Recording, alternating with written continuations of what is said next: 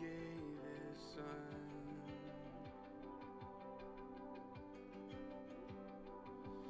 to bear the weight of sin. He bled for us.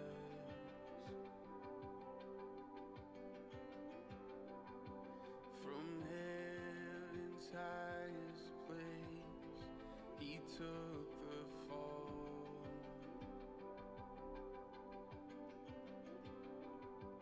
And there was just one life laid down for all.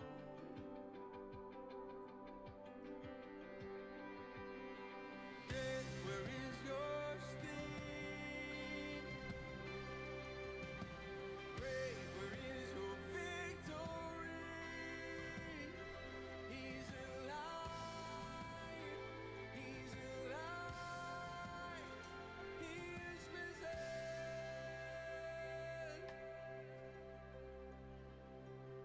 Behold the vacant tomb that held our Lord. Good morning. Welcome to Creekwood this morning. I'm going to ask that we all stand together. We're going to sing our first song, which is Be Still My Soul. In You I Rest.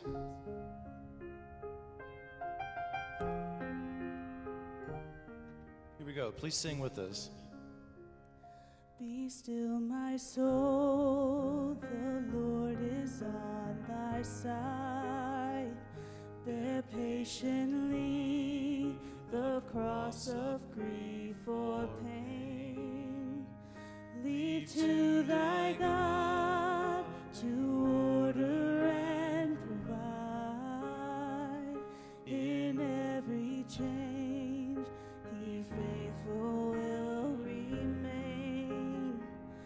Be still, my soul, thy best, thy heavenly friend. Through stormy ways leads to a joyful end. Verse 2. Be still, my soul, thy God doth undertake to guide the future as he has the past. Thy hope, thy confidence, let nothing shake. All now mysterious shall be bright at last. Be still, my soul, the waves and winds still know his voice who ruled them while he dwelt below.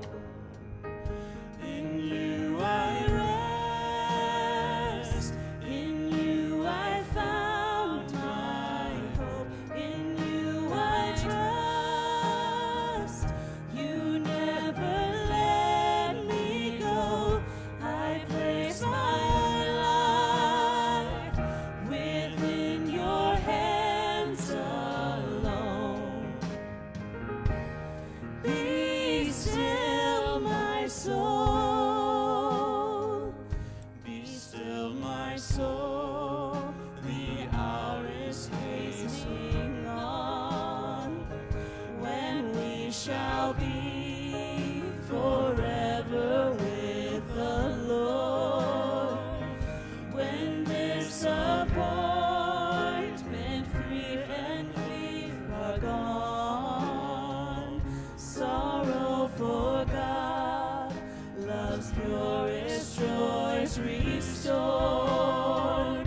Be still, my soul, when change and tears are past. All safe and blessed we shall meet at last. In you I rest, in you I found my hope, in you I trust. You never let me go. I place my life within your hands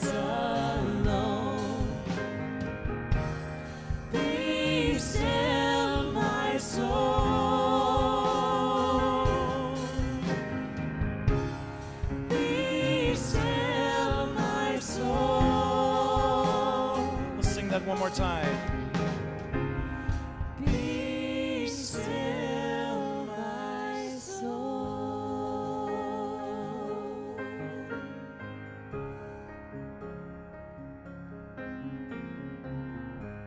Thank you. Please be seated.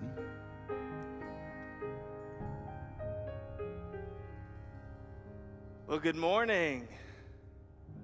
Welcome to Crevewood Baptist Church. I'm so glad that you're here. Those of you watching online, I'm so honored that you're worshiping with us online this morning. And to all who are weary and need rest, to all who are lonely and need friends, to all who sin and need a Savior, our church, we open wide our doors for you, and I'm so glad you're here today. If you're visiting with us, I would love a chance to get to know you. I'll be at the back left in the pastor's corner, and I have a gift for you if you would come and just talk with me and fill out a little information for us so that we can get a chance to get to know you here in the next coming days. Happy Mother's Day. Apparently this is a repeat, so we're going to try this. My daughter's inspired me, so I'm going to say Happy Mother's Day. Y'all going to repeat that back. Happy Mother's Day. Happy Mother's Day. All right. I'm so honored that you're here on Mother's Day. And mothers, I hope that you feel honored and blessed today. And I know for some of you that this is a painful day for a very variety of reasons. And so I just want to let you know that on this day, we see you as well. And we want to honor you as well. As a matter of fact, after church, after our worship service is over, as you're exiting out the back, we have a flower for every woman in here. And so we would love for you to take a flower as a gift for us here on this Mother's Day home. Graduating high school seniors and college students, you may apply for a $1,000 scholarship. Applications are due May the 14th, and you can contact our church office for more details.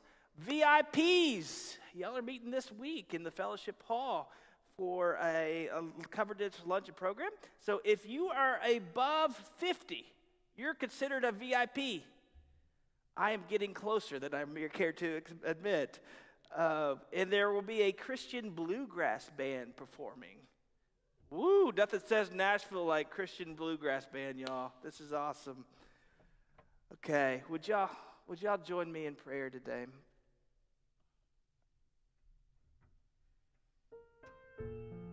Spend a few moments giving thanks to God for your mom,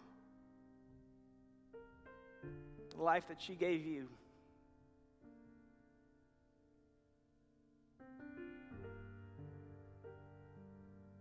It's just good to honor our parents.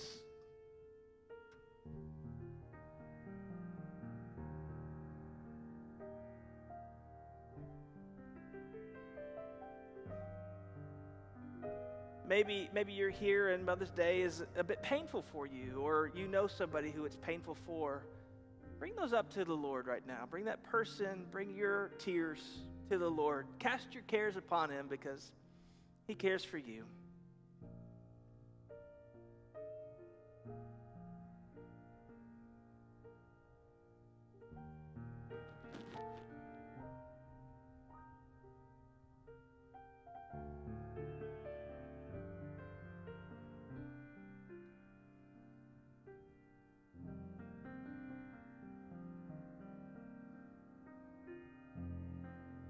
Now let's pray as our Lord taught us to pray, saying, Our Father, who art in heaven, hallowed be thy name. Thy kingdom come, thy will be done, on earth as it is in heaven. Give us this day our daily bread, and forgive us our debts, as we forgive our debtors. And lead us not into temptation, but deliver us from evil. For yours is the kingdom, and the power, and the glory forever. Amen.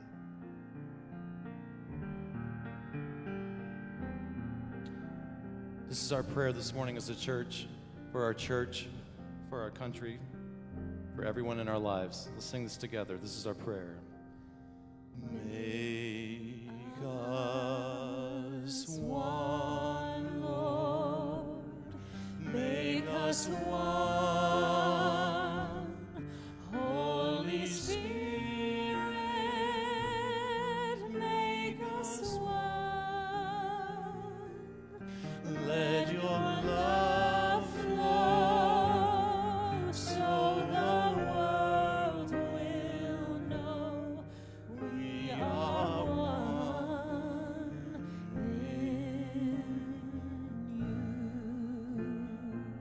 Let's let that be our prayer this morning. Let's sing this again, church. Make us one. Make us one, Lord. Make us one. Holy Spirit, make us one. Let your love flow so the world will know we are one in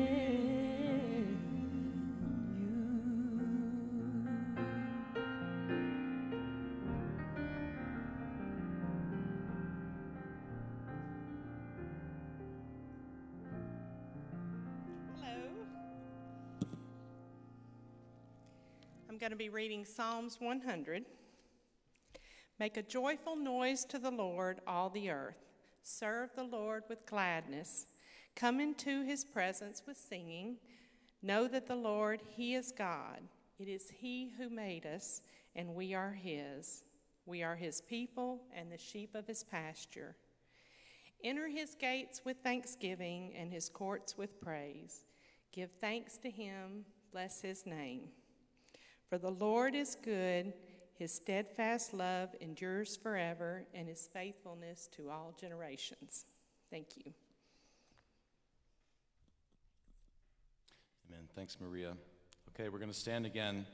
We're going to do what that verse just said, and we're going to praise the Lord this morning. This is Days of Elijah. Come on, stand with me. 1, 2, 2, 3, 4.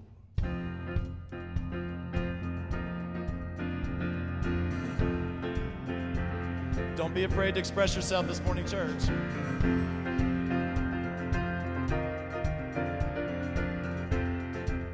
Here we go. These are the days. These are the days of Elijah, declaring the word of the Lord. And these are the days of your servant Moses, righteousness being restored. And these are the days of great trials, of famine and darkness and sword. Still we the voice of the desert crying, prepare ye the way of the Lord. Behold, he comes, riding on the clouds, shining like the sun. At the trumpet's call, lift your voice. It's the year of Jubilee, and out of Zion's hill salvation comes.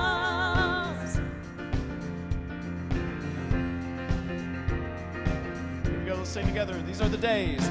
These are the days of Elijah, declaring the word of the Lord. And these are the days of your servant Moses, righteousness being restored. Listen to these words. And these are the days of the harvest. The fields are as white in the world. And we are the laborers in your vineyard, Declaring the word of the Lord.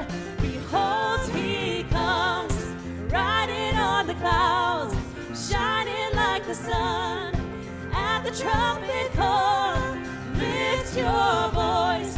It's the year of Jubilee, and out of Zion's hill salvation comes.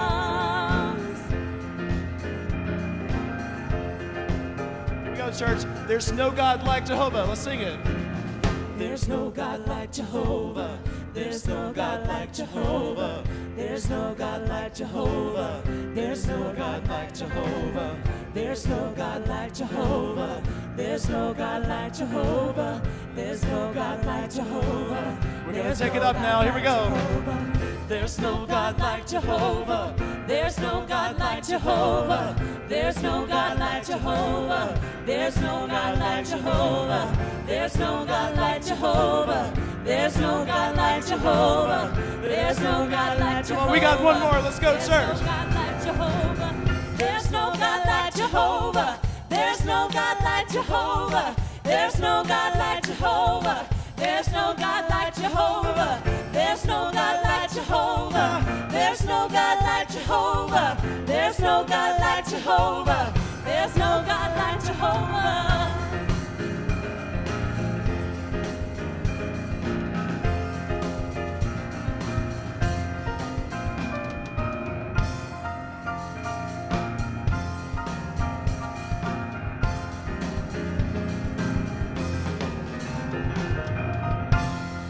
All right, thank you. Amen. Please have a seat.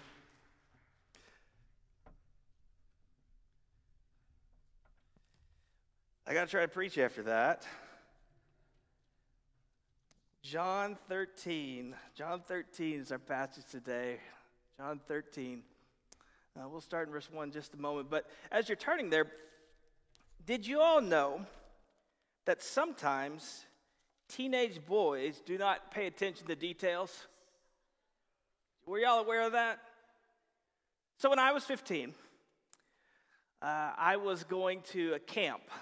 It was a servant leadership camp. It was one of the first times I'd get to go to something like this. It was at Dallas Baptist University. And I was really excited about it. And I was packing myself, and I got everything I thought that I needed. And then I got there and realized I only have one pair of shoes. And only the socks that I was wearing with that one pair of shoes. I had no socks all week long. And this was a very kind of labor-intensive camp. We did discipleship groups in the morning. We did service in the afternoon. I'm talking mucking out houses. I'm talking serving some of the underbelly of Dallas and painting and all good stuff to make you messy. And then we'd have worship at night. And we'd repeat it all again. And so all week long, I'm either wearing no socks with my shoes, which I don't know if you've been around teenage boys. That's not a good smell, okay? Or I'm wearing socks with my shoes and trying to hang them up at night, all right? So this is where we're at. Well, the last day, to my horror, they did a foot washing ceremony.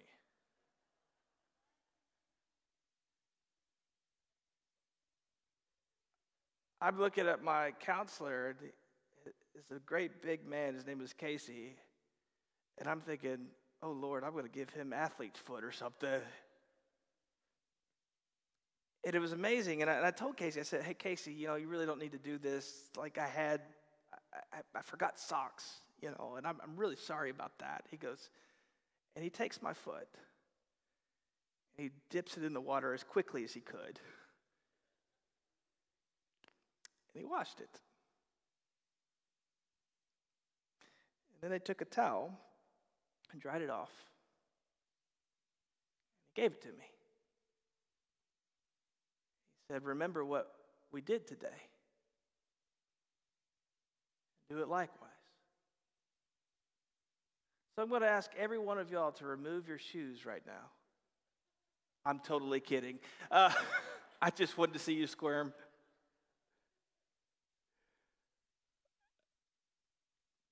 I still have that towel.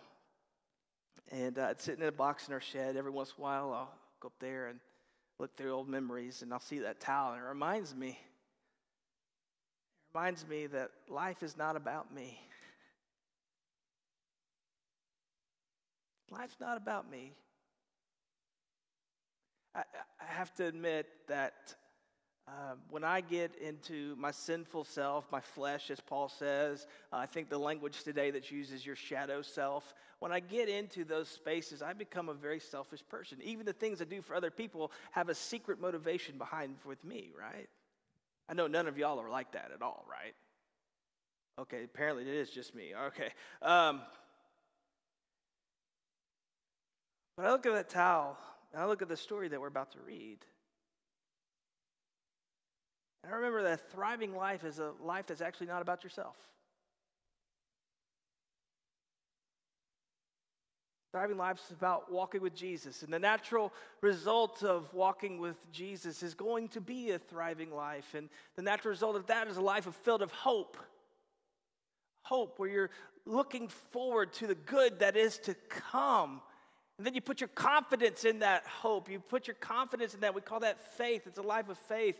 And then out of that faith, because of what Christ has done for you, faith in who Jesus said he was, faith in what Jesus did at the cross for our sins, faith in the type of life that Jesus taught us to live, faith that Jesus really did rise again from the dead, faith that he's coming back.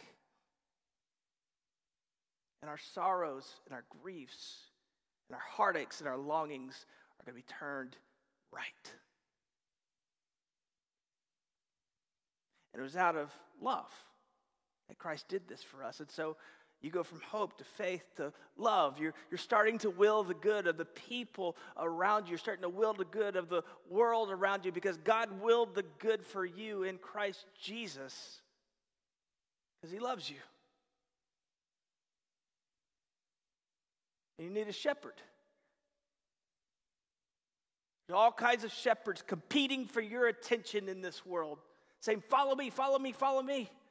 Do this product, do this life, do this way, and you will have a successful life. But no, the one shepherd we need is the good shepherd.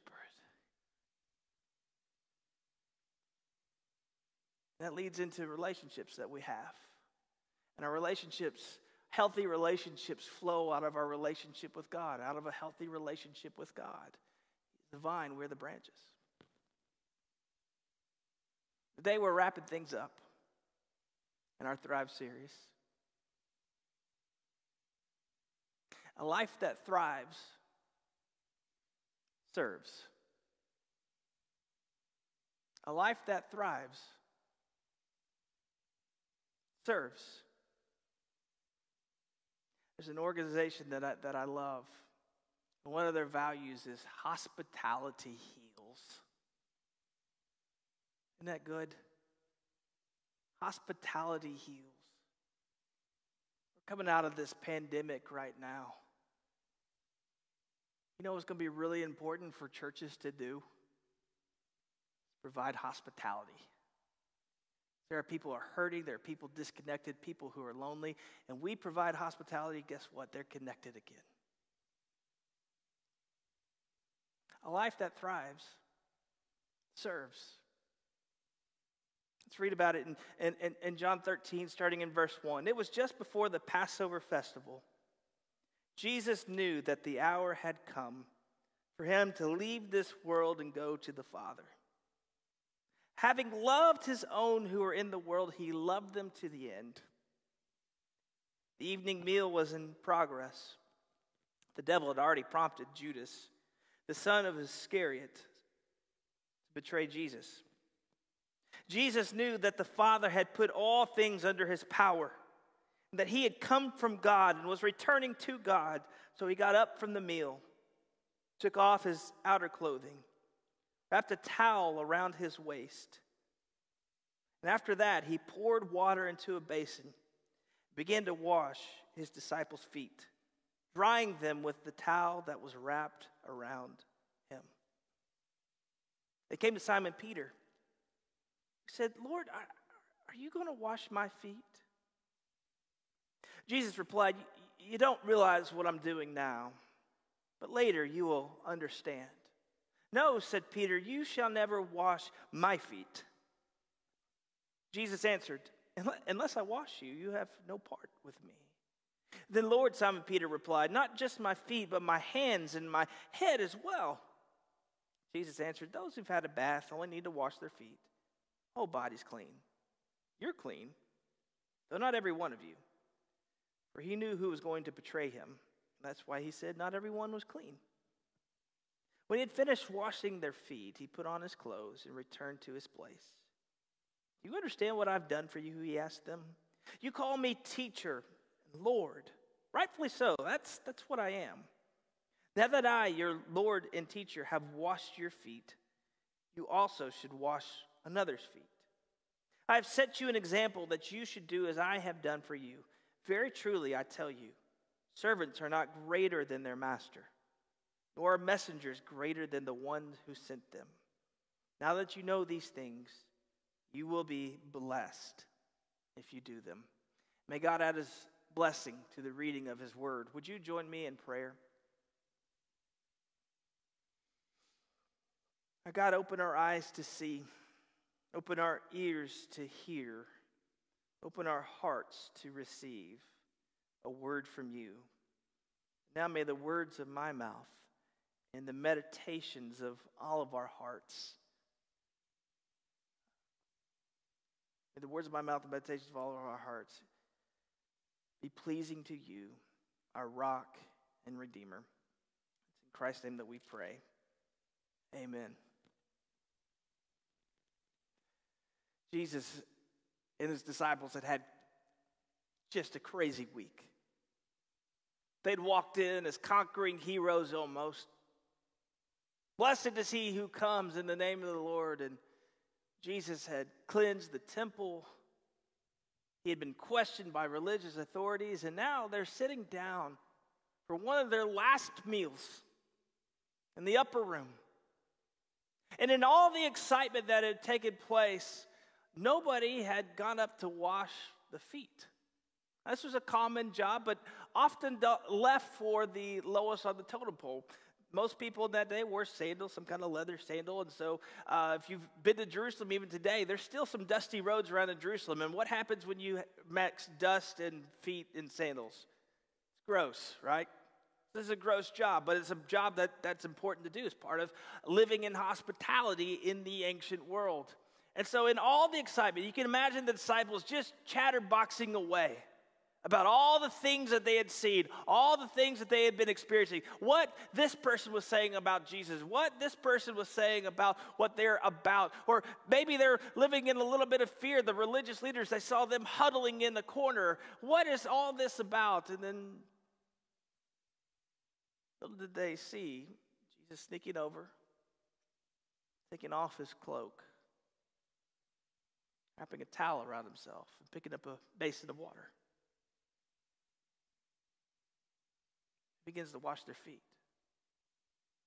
Now, I love the way that John frames this, though. He frames this with, he loved those whom he had chosen, and he loved them to the end. And then he says about Jesus that God had given him all power and authority in this world. So this is a story that starts off about power and love.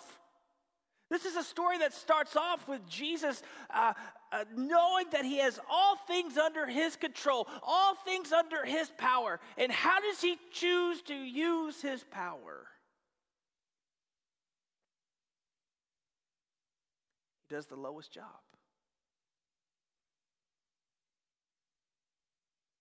He serves.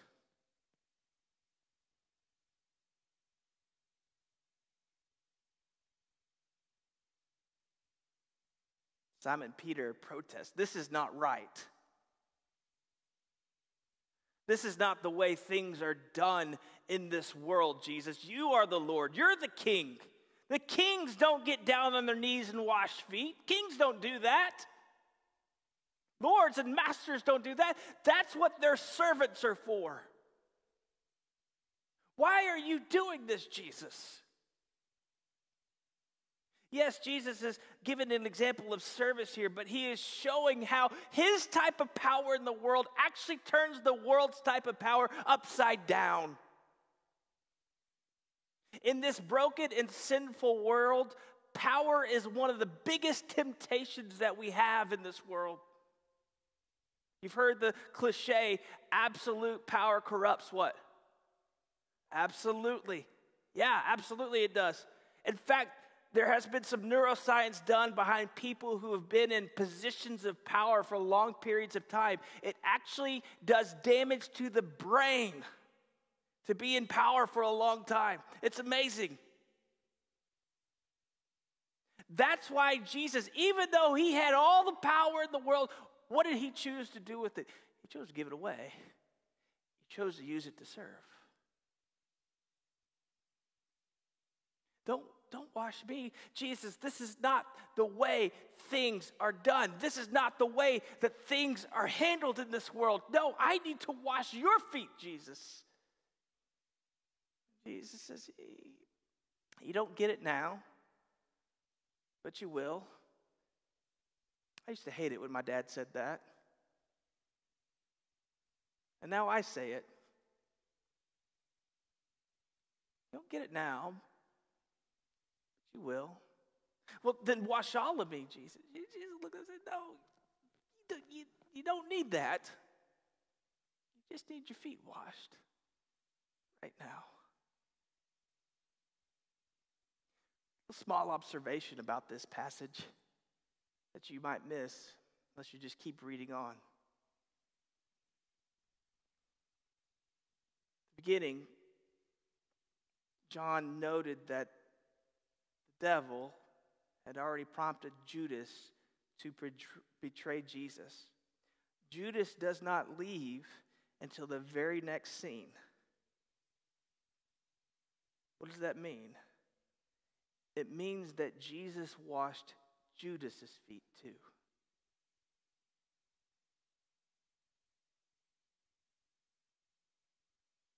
He washed Peter's feet, who would deny him 3 times. He washed Thomas's feet, who wouldn't believe that he was risen from the dead.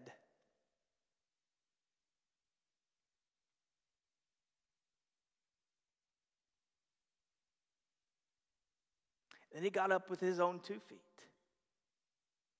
And in John's gospel, he marched his way right to Calvary, where on the cross, he would take the sins of the world upon himself. And he gave himself up in self-sacrificial love. He loved the world, loved those he called his own to the very end. The end of the cross. And on the third day, he rose again.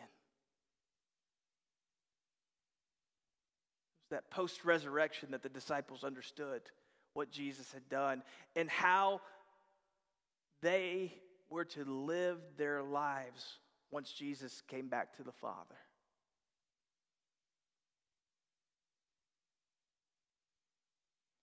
They live lives of service.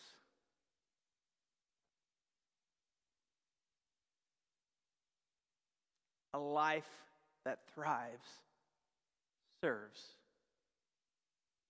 A life that thrives, serves. So I guess the question in here for you all is who you're serving. Who are you serving? Now, most of the time, service is something simple. It's a note that's written. It's a meal that's made. Sometimes it's as simply as showing up and your presence making the difference in all the world. But who are you serving? Who are the people in your life that are serving? Maybe, just maybe, some of y'all, though, you need to be served and let yourself be served.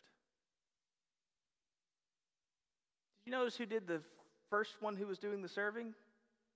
Who was that? Jesus. Some of y'all need to let Jesus serve you.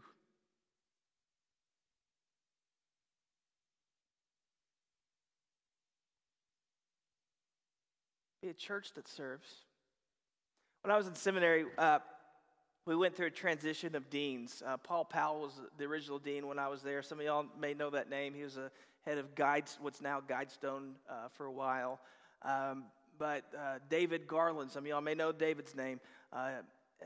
He became dean of Truett Seminary while I was there. Now, every year they would do a chapel. The first chapel service of the year is something called Convocation. Anybody remember Convocation Chapel? Okay, so here's what Convocation Chapel is.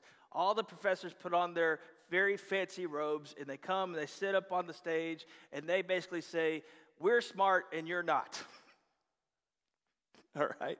And they kind of give the vision for the school for the year. It's kind of what ends up happening. But the first year I was there, I went to Convocation, and I went to Baylor, and they brought Judge Baylor. That's who Baylor's named after, Judge Baylor. They brought his military sword down. He served in the Texas Republican Army. They brought his military sword down. And becomes this major scene in there. The next year, when Dean Garland took over, instead of the sword, he brought a basin of water and a towel. And he sat it on the pulpit.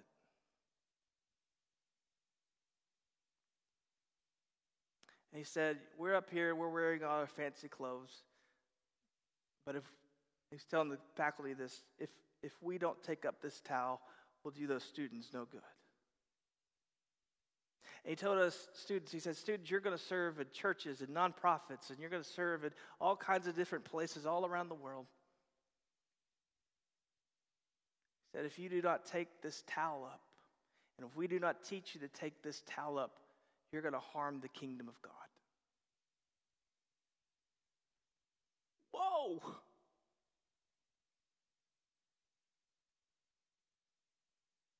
A church that thrives is a church that serves.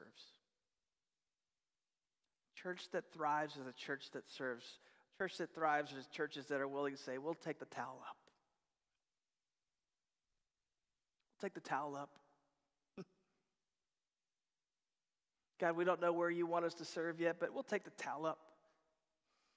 Could be in hospitality, greeting people as they walk in the door. It could be in children's area, children's ministry, youth ministry. It could be in senior adult ministry. We need people to come and sit with seniors right now and to reconnect them. It could be with among the poor in Nashville, whom we will serve. I don't know. Could be in Honduras and Guatemala. Could be in Lebanon, where some of our partnerships are. Could be anywhere.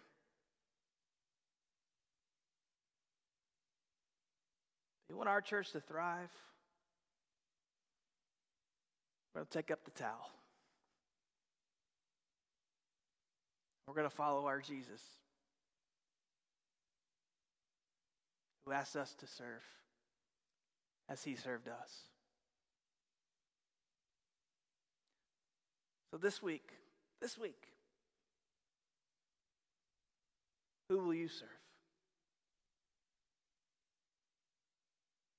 Let's pray. Here in a moment, we're going to take part of the Lord's Supper. And we're going to prepare our hearts right now to take the bread and the cup. I hope you all got a packet as you were coming in.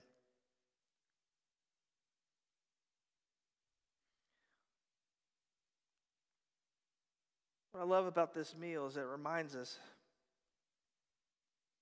Jesus served us by giving his life on behalf of our sins.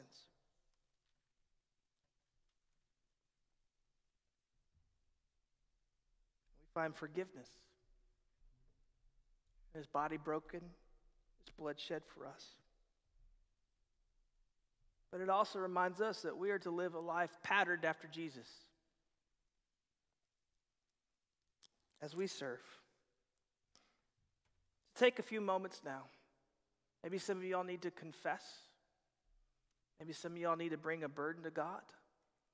Maybe some of y'all need to pray about who can I serve this week. Take a few moments to prepare your heart for the Lord's table.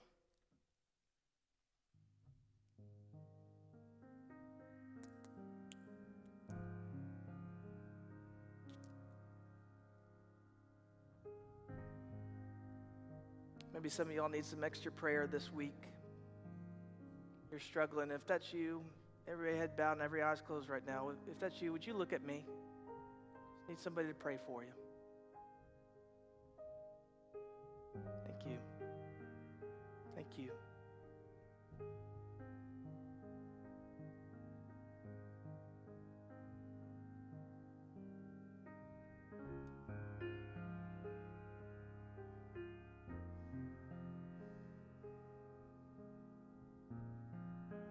Our God, I lift up my brothers and sisters.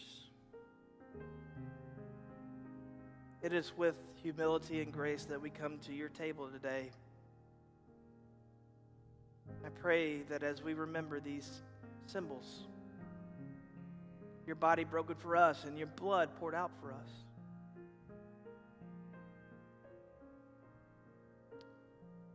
that it would inspire us to live lives of service, of forgiveness, and of grace. Bless this time at the table together. In Christ's name, amen. The Lord Jesus, on the night he was betrayed, took bread. When he had given thanks,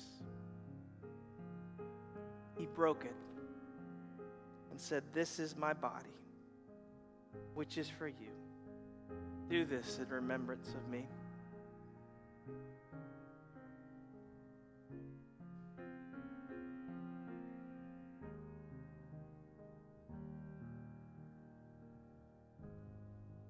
The same way, after supper, he took the cup, saying, "This cup is the new covenant in my blood.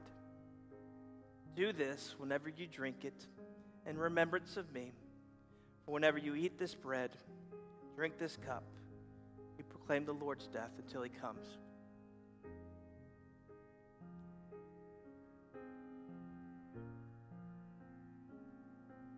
We've heard the word of the Lord. You've gotten to the Lord's table today, and we want to give you a chance to respond. Respond by receiving Christ or baptism or joining our church, or maybe you just need to spend a few moments marveling at how good and great God is. However it is you need to respond, I pray that you do so as we stand and as we sing.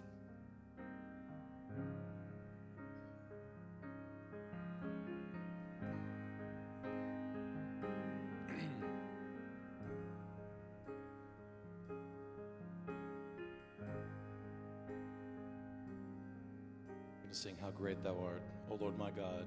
O Lord my God, when I in awesome wonder consider all the worlds thy hands have made, I see the stars, I hear the rolling thunder, thy power throughout the universe displayed.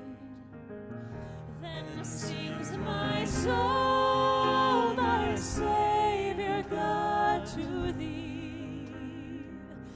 How great thou art, how great thou art.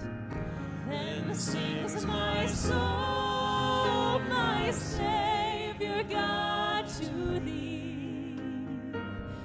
How great thou art, how great thou art. And when I think And when I think that God his Son not sparing sent him to die, I scarce can take it in that on the cross my burden gladly bearing, he bled and died to take away my sin. Then sings my soul, my Savior God, to thee. How great thou art, how great thou art. Then sings my soul, my Savior God, to thee. How great thou art, how great thou art.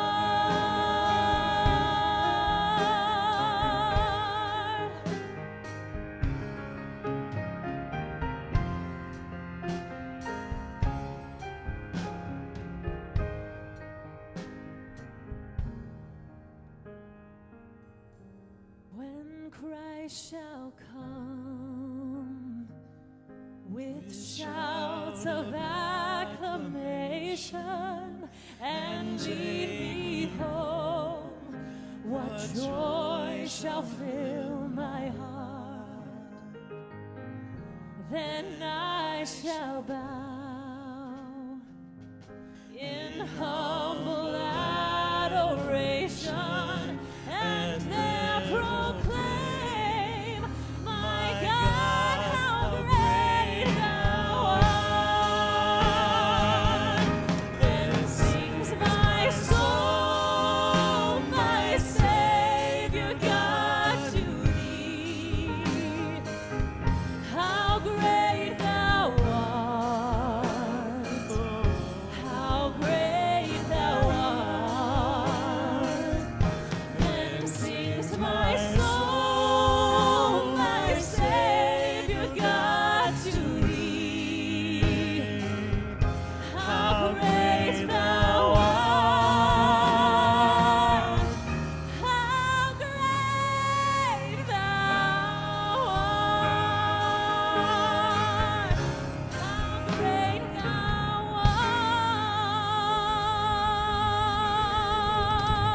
art. Amen. I hope that you've been blessed today. Please allow me to bless you and we'll be dismissed. May the Lord bless you and keep you. May the Lord cause his face to shine upon you and be gracious to you. May the Lord turn his countenance towards you and give you peace. In the name of the Father and the Son and the Holy Spirit. Amen.